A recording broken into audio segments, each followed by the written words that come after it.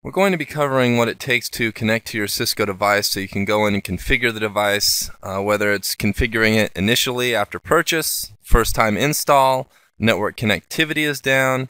This is a physical access configuration and connection method. Now, as I've said, this is a physical device configuration method and connection method. So first thing, you have to have physical access to the device. Now what we're going to do is we're going to actually go in and take a look at the ports that we can use to go in and access the operating system on the device, what type of cabling we can use, HyperTerminal settings. HyperTerminal is simply an access program that allows us to use our COM port to send and receive signals to a device. And then lastly, troubleshooting our physical access connection method. Let's go in and take a look at some of the ports we're going to see on the back of your computer that you'll be using, as well as the ports on the back of the router. Now, I've brought up a couple of pictures of some ports that you're going to see. One would be on the back of your computer, the other on the back of the router or the back of the switch, sometimes on the front of the router or the switch, depending on the model number. Now, the one on the back of your computer is your communication ports, your COM port. This is a DB9, D meaning D shape, 9 meaning 9 pins in there, male connector on the back of your computer, used for different serial type of connection devices. The console port on the back of the router, or again maybe on the front of the router depending on the device, is an RJ45 jack.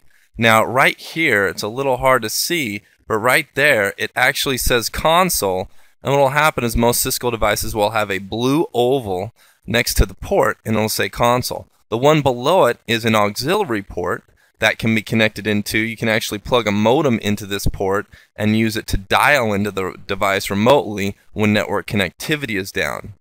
Console port is the only port that you can plug into right away when the device is previously unconfigured, and this will give you access to the operating system so we can go in and configure our device. Now what we're after is we're after using the HyperTerminal program to send signals out of this serial interface on the back of your computer into the RJ45 jack on the back of the router. The router or switch will interpret those signals and allow us to go in and configure the device. The first thing we're going to need is, aside from a laptop or a computer with a serial port and our actual router or switch that we're configuring, is we're going to need the right cabling that allows us to connect from our laptop or our computer to the device we're going and configuring. I use my laptop when I go in and I am working on systems for other companies. I'll go in, take my laptop with me, set it up, and I have all the necessary cabling I need to be able to connect up to the back of the router or switch that I'll be working on. Now, one thing about the laptop, you don't want to freak out if you don't have a serial port on your laptop and you've got a job going and configuring a Cisco device somewhere. All you need to do is, most laptops these days will have a USB port on the side or on the back, something like that, but most of them are not going to have a COM port. So what you do is you just get an adapter. One end's USB, the other end's a COM port, install the driver. That way you have an extra COM port connected to your laptop. You can use that to connect the appropriate management cable up to the back of your Cisco device. Once you've got your equipment, you need to get the right cabling together. I've brought up a slide here with some pictures of the cabling. Now, Cisco makes a management cable that you can see right here. And what it is on one end, it's got the DB9 connector to connect to the back of your computer. On the other end, it's got this RJ45 to connect up to the back of your console port on your router or a switch that you're going in configuring. That cable will come with a lot of new Cisco devices. However, if you don't have that cable, you can use another method, and that is using a DB9 to RJ45 connector. And here you just get the pin out from Cisco's website, and all you do is you can buy one of these for a couple bucks at an electronics store or computer store, and you put the ends here into the right holes on the back, lock it down, and you've got your DB9 to RJ45 connector. Then what you need is a rollover cable. A rollover cable you can make out of normal Cat5 cable, and this would be your pinout on both ends. Basically, it would be a straight through cable, meaning both ends being exactly the same, but you would turn one RJ45 around. So wire 1 goes to wire 8, 2 to 7, 3 to 6, so on and so forth. So if you didn't have the management cable and you didn't feel like buying one online, you could go in and get a DB9 to RJ45 connector, take a piece of Cat5 cabling, and follow this pin out right here and make a rollover cable, and that will give you the same thing as this management cable. This is what you're going to need again to plug in from the COM port on the back of your computer, your serial port, to the back of the device in the RJ45 jack. Going back to the previous slide, we can see here that here's our cable. Again, serial port on the back of the computer. It's a management cable. It's got the DB9 end rolling all the way up to the console port on the back of your device. Again, sometimes that console port will be on the front of the device depending on the model number. Once we have our cabling, we can turn our device on. Next thing we'd be doing is going in and opening up HyperTerminal. Now I've got my router turned on. I've hooked up the appropriate cabling. Now I need to go in and open up my HyperTerminal program that will allow me to use my COM port to send communication signals that the device can interpret through the console port that I'm connected to.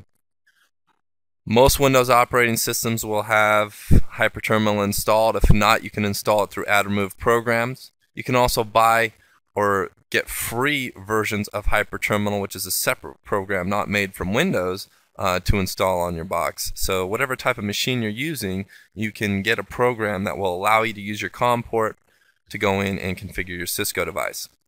I go to Start, All Programs, Accessories, Communications, HyperTerminal, and this will bring up my HyperTerminal program.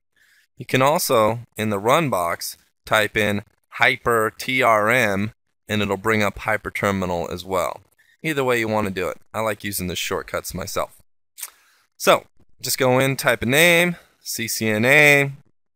That is a name for the connection. So whatever settings I specify for this connection, if I want to, I can save these settings so later on I can go in and go through HyperTerminal again, Start, Programs, Accessories, Communications, HyperTerminal. Right here would be any HyperTerminal settings that I had saved. So what's nice about that is I can put those shortcuts on my desktop. So if I have a machine I'm using all the time to configure Cisco devices, I just double click an icon on my desktop. So CCNA HyperTerminal, specify the settings. I have to choose my COM port, not my modem. I go in to bits per second, 9600 bits per second.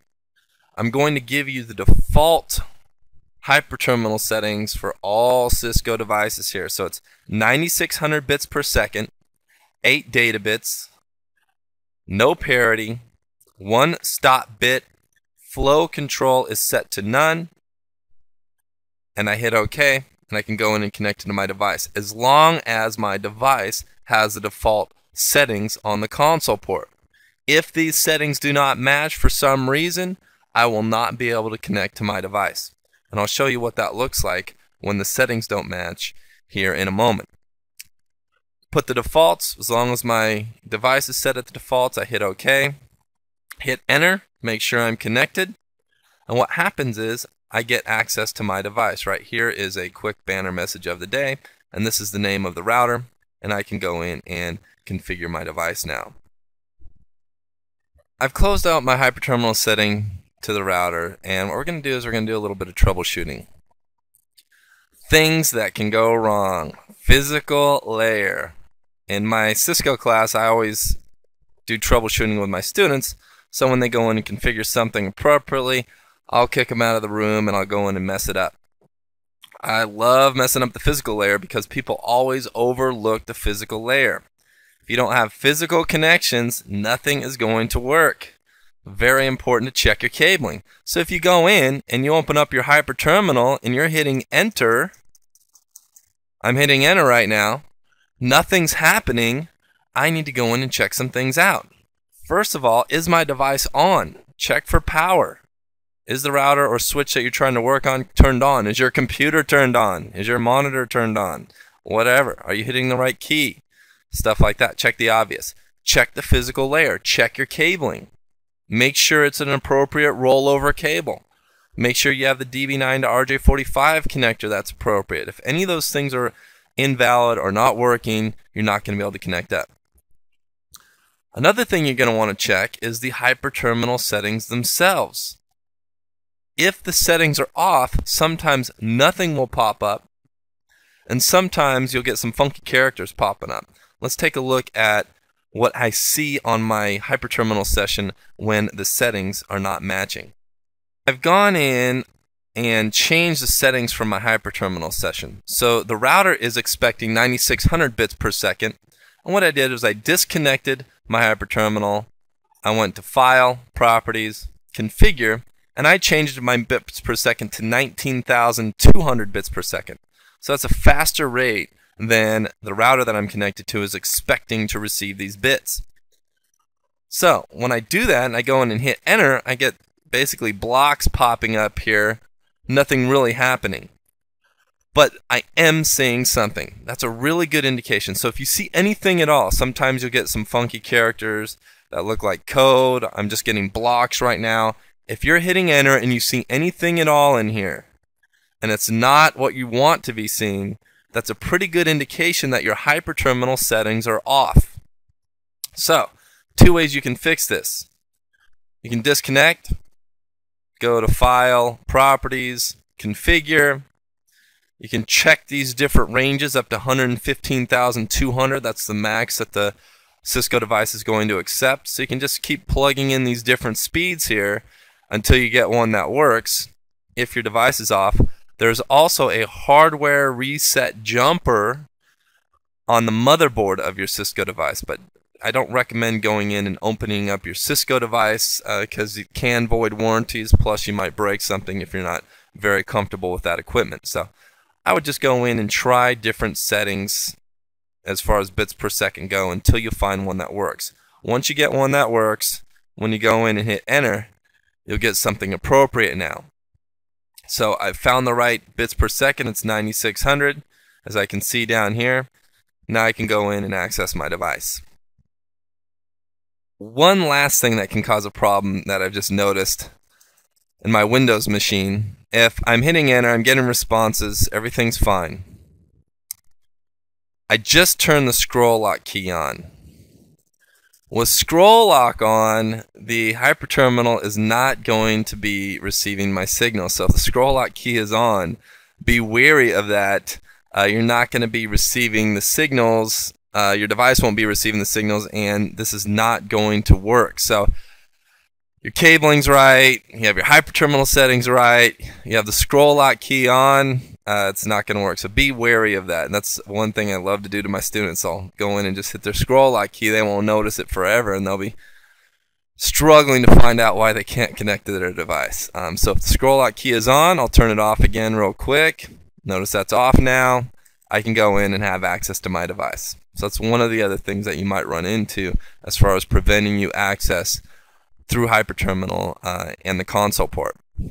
One other thing I want to mention is this auxiliary port right here that's typically designed to plug a modem into so you can remote into your device when you don't have physical access and the network may be down. You can dial in if you have a modem set up.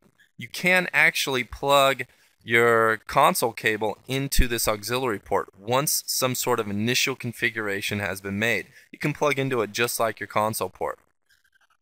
I've done that right here. What I did is notice the modes changed. I went from # to the greater than symbol. This represents privilege mode, this represents user mode, and all I did is I unplugged from the console port and plugged into that auxiliary port, and I've been hitting enter, and I can go in and get a response and configure the device just like I do from the console port. This may come in handy if for some reason somebody shuts down the console port and does not allow administration through the console port. There's a command called no exec that you can run on the console port that will stop people from being able to configure it. So again, all I did was I just switched to that other port, the auxiliary port, started hitting enter, and I get a response. can be helpful in the right situations. So we have talked about the ports that you're going to be using to connect to your device, the type of cabling you're going to need to connect to your device to configure it, HyperTerminal, the default settings for HyperTerminal, and some troubleshooting help that you can use if for some reason you're not getting a response in your HyperTerminal.